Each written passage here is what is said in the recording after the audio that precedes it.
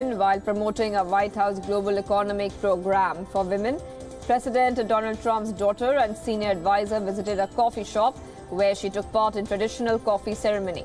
She also visited a textile company in Addis Ababa. It was her first stop in Africa on a 4-day trip to Ethiopia and Ivory Coast on behalf of a White House project intended to boost 50 million women in developing countries by 2025. This also happens to be Ivanka Trump's first visit to Africa since the president launched the Women's Global Development and Prosperity Initiative.